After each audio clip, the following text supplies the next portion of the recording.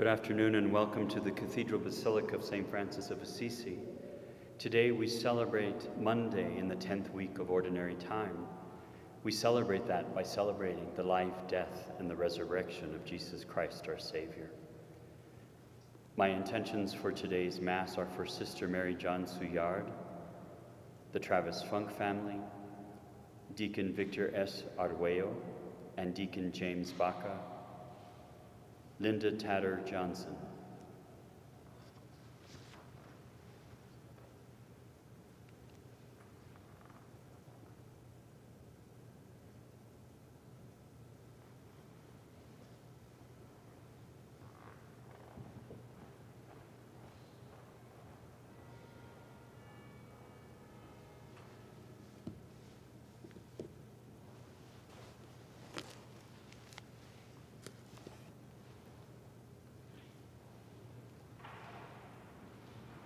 In the name of the Father, and of the Son, and of the Holy Spirit. The Lord be with you. Brothers and sisters, let us acknowledge our sins, and so prepare ourselves to celebrate the sacred mysteries.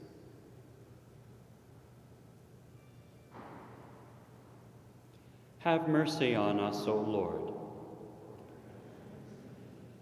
Show us, O Lord, your mercy. May Almighty God have mercy on us, forgive us our sins, and bring us to everlasting life. Lord, have mercy. Christ, have mercy. Lord, have mercy. Let us pray.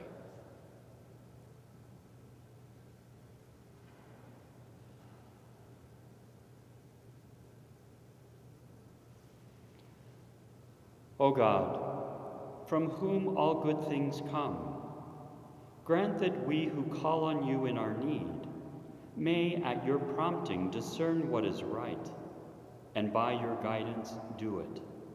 Through our Lord Jesus Christ, your Son, who lives and reigns with you in the unity of the Holy Spirit, one God forever and ever.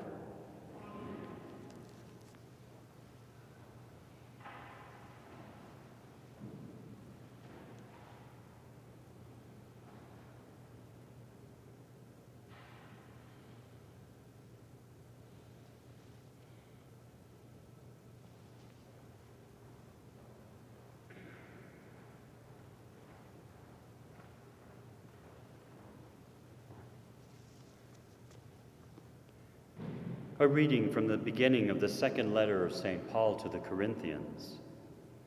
Paul, an apostle of Christ Jesus by the will of God, and Timothy, our brother, to the church of God that is at Corinth, with all the holy ones throughout Achaia. Grace to you and peace from God our Father and the Lord Jesus Christ. Blessed be the God and Father of our Lord Jesus Christ, the Father of compassion and the God of all encouragement, who encourages us in every affliction, so that we may be able to encourage those who are in any affliction with the encouragement with which we ourselves are encouraged by God. For as Christ's sufferings overflow to us, so through Christ does our encouragement also overflow. If we are afflicted, it is for your encouragement and salvation. If we are encouraged, it is for your encouragement, which enables you to endure the same sufferings that we suffer. Our hope for you is firm, for we know that you share in the sufferings, you also share in the encouragement. The word of the Lord.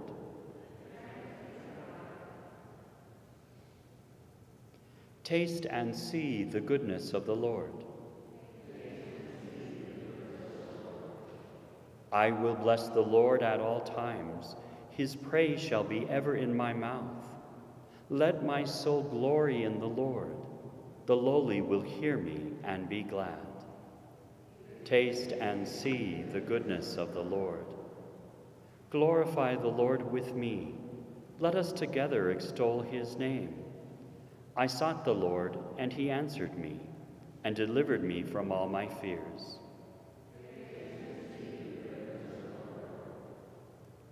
Look to him that you may be radiant with joy, and your faces may not blush with shame. When the poor one called out, the Lord heard, and from all his distress he saved him.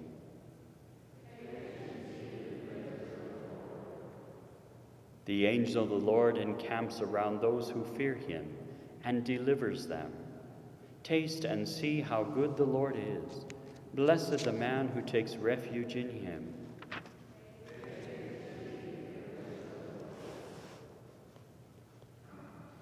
Alleluia, alleluia, alleluia, alleluia, alleluia, alleluia. Rejoice and be glad, for your reward will be great in heaven. Alleluia, alleluia, hallelujah. The Lord be with you. A reading from the Holy Gospel according to Matthew.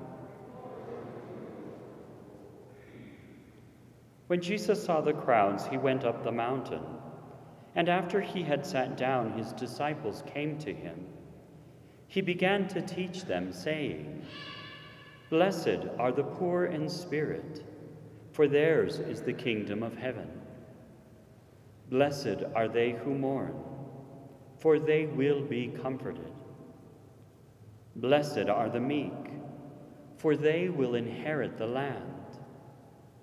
Blessed are they who hunger and thirst for righteousness, for they will be satisfied.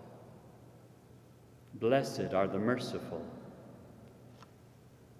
for they will be shown mercy. Blessed are the clean of heart, for they will see God. Blessed are the peacemakers, for they will be called children of God. Blessed are they who are persecuted for the sake of righteousness, for theirs is the kingdom of heaven. Blessed are you when they insult you and persecute you, and utter every kind of evil falsely against you because of me. Rejoice and be glad, for your reward will be great in heaven. Thus they persecuted the prophets who were before you." The Gospel of the Lord.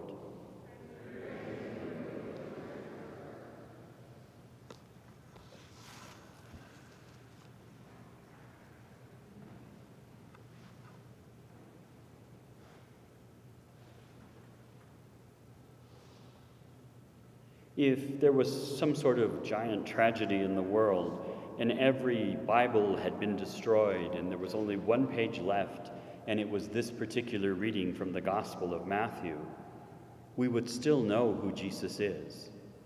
We would still know what we are called to be. We would still know that we are built in ways that require us to live together and to do great things on behalf of God. We are called to be, by this reading, poor in spirit, to be people who mourn because there are many sufferings in the world that need to be mourned, to be meek so that we might know the land, to be somebody who hungers and thirsts for righteousness because those things are desperately needed in our world, to be merciful because God has shown us mercy. All of these things call us to live within the hope of Jesus, to live within his grace, to live within everything that he has given to us, even his life. And so today, tomorrow, every day, we're called to live within the presence of Christ and to bring Christ so that others may know that presence as well, by being merciful and clean of heart, and being peacemakers, and knowing that even persecution will not destroy the powerful message of God that we proclaim with our very lives.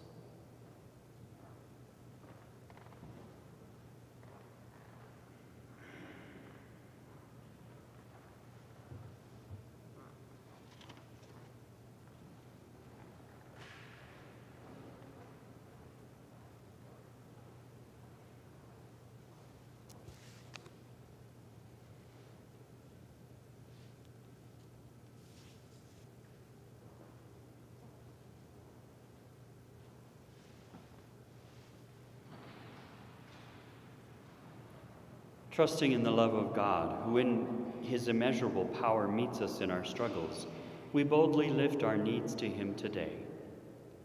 For the Church, may the Lord continue to bless her people and her good works. Let us pray to the Lord. For public authorities, may the Lord grant them wisdom and courage in defending the poor, the marginalized, and the most vulnerable. Let us pray to the Lord. For those who mourn, for those who are persecuted, and for all who are struggling, may they be strengthened and consoled by our presence and our work. On behalf of God's loving presence, let us pray to the Lord.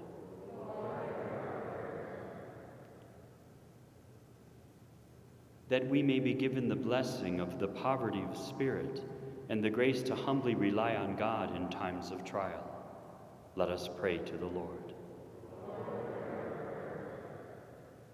For all who have died, may they rejoice in the eternal blessing of heaven. Let us pray to the Lord. For a quick end to this pandemic, we pray to the Lord. God of tender love, hear our prayers today and be with us in our need. We ask this through Christ our Lord.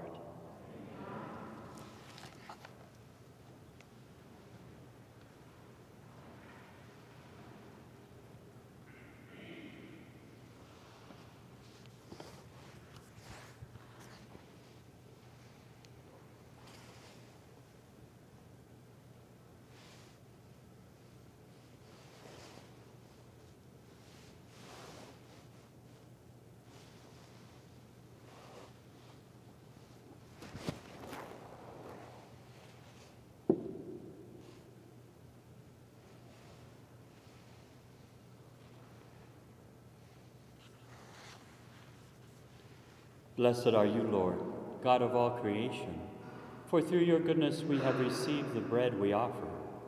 Fruit of the earth and work of human hands, it will become for us the bread of life.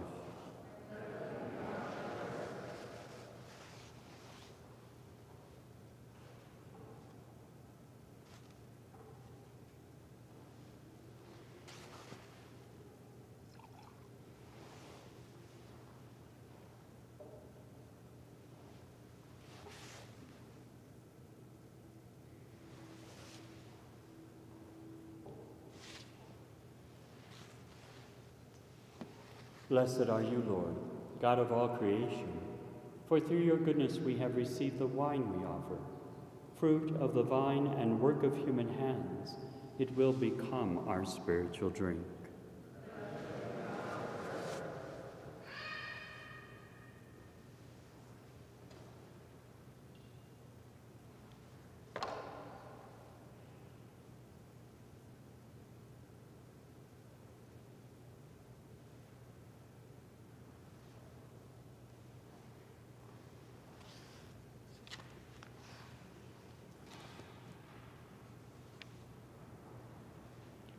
Pray, brothers and sisters, that my sacrifice and yours may be acceptable to God, the Almighty Father.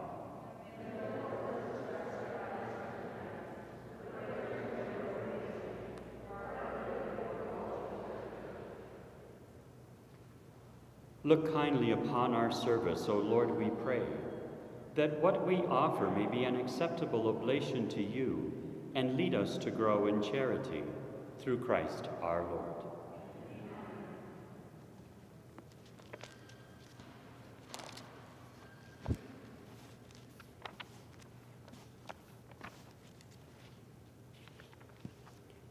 The Lord be with you. Lift up your hearts.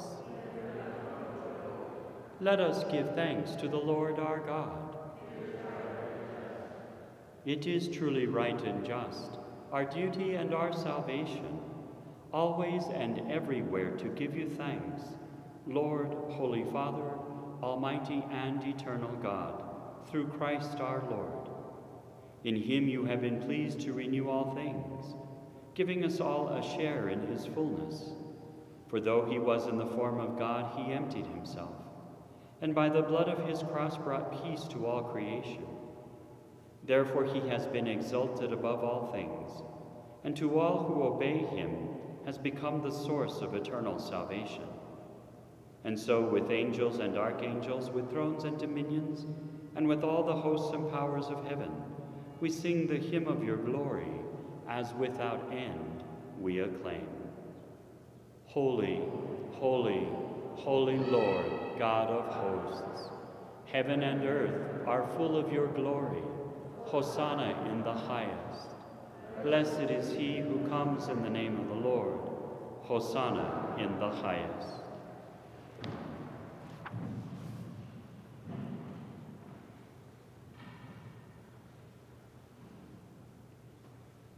You are indeed holy, O Lord, the font of all holiness.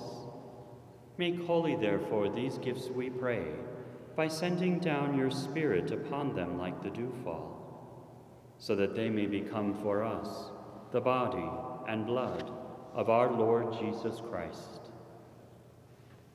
At the time he was betrayed and entered willingly into his passion, he took bread, and giving thanks, broke it, and gave it to his disciples, saying, "Take this, all of you, and eat of it, for this is my body, which will be given up for you."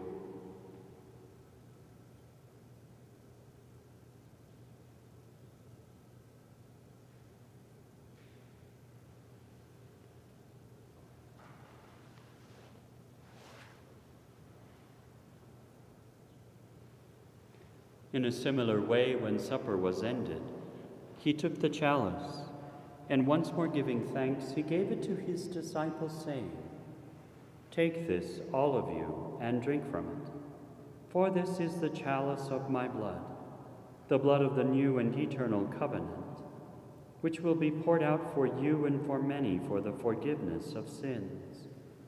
Do this in memory of me."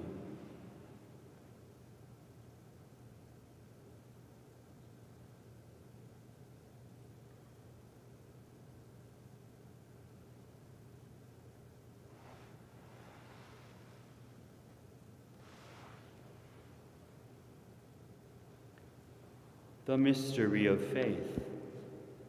Save us, Savior of the world, for by your cross and resurrection you have set us free.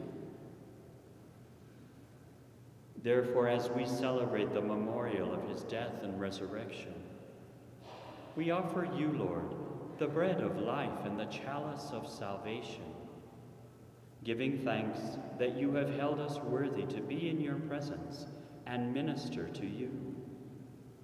Humbly we pray that, partaking of the body and blood of Christ, we may be gathered into one by the Holy Spirit. Remember, Lord, your church, spread throughout the world, and bring her to the fullness of charity, together with Francis our Pope and John our Bishop and all the clergy. Remember also our brothers and sisters who have fallen asleep in the hope of the resurrection, and all who have died in your mercy. Welcome them into the light of your face.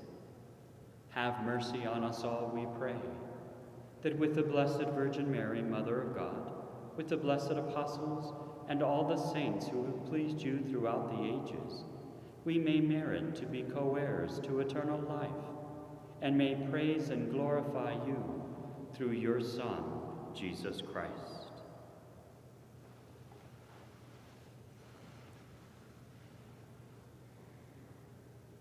Through him and with him and in him, O God, Almighty Father, in the unity of the Holy Spirit, all glory and honor is yours forever and ever.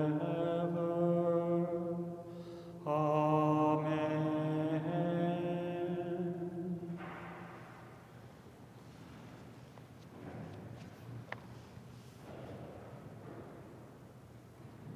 At the Savior's command, informed by divine teaching, we dare to say, Our Father, who art in heaven, hallowed be thy name. Thy kingdom come, thy will be done, on earth as it is in heaven.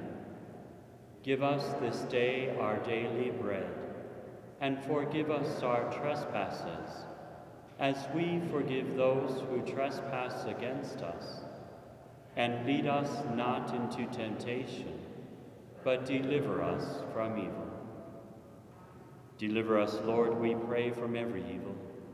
Graciously grant peace in our days, that by the help of your mercy we may be always free from sin and safe from all distress, as we await the blessed hope and the coming of our Savior, Jesus Christ.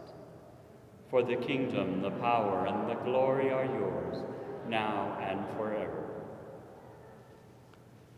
Lord Jesus Christ, who said to your apostles, "Peace I leave you, my peace I give you," look not on our sins, but on the faith of your church, and graciously grant her peace and unity in accordance with your will, who live and reign forever and ever.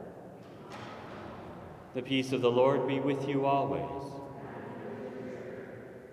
Let us offer each other the sign of peace.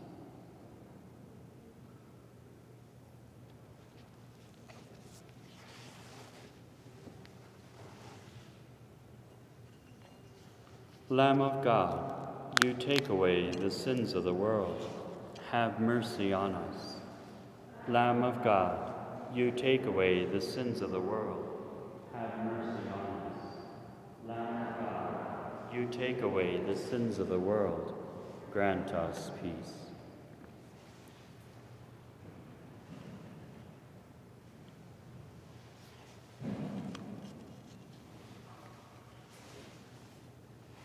Behold the Lamb of God. Behold him who takes away the sins of the world. Blessed are those called to the supper of the Lamb.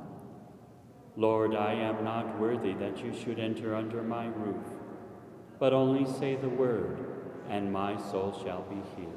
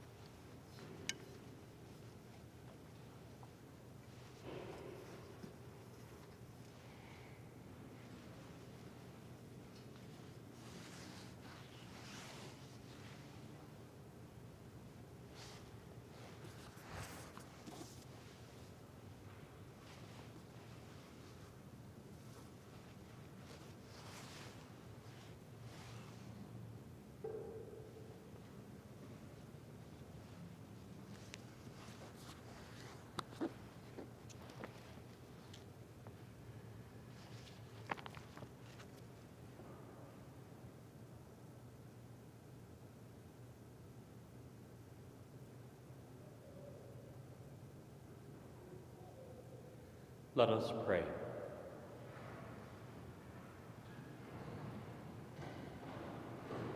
May your healing work, O Lord, free us, we pray, from doing evil, and lead us to what is right, through Christ our Lord. The Lord be with you. May Almighty God bless you, the Father, and the Son, and the Holy Spirit. Go in peace, glorifying the Lord by your life.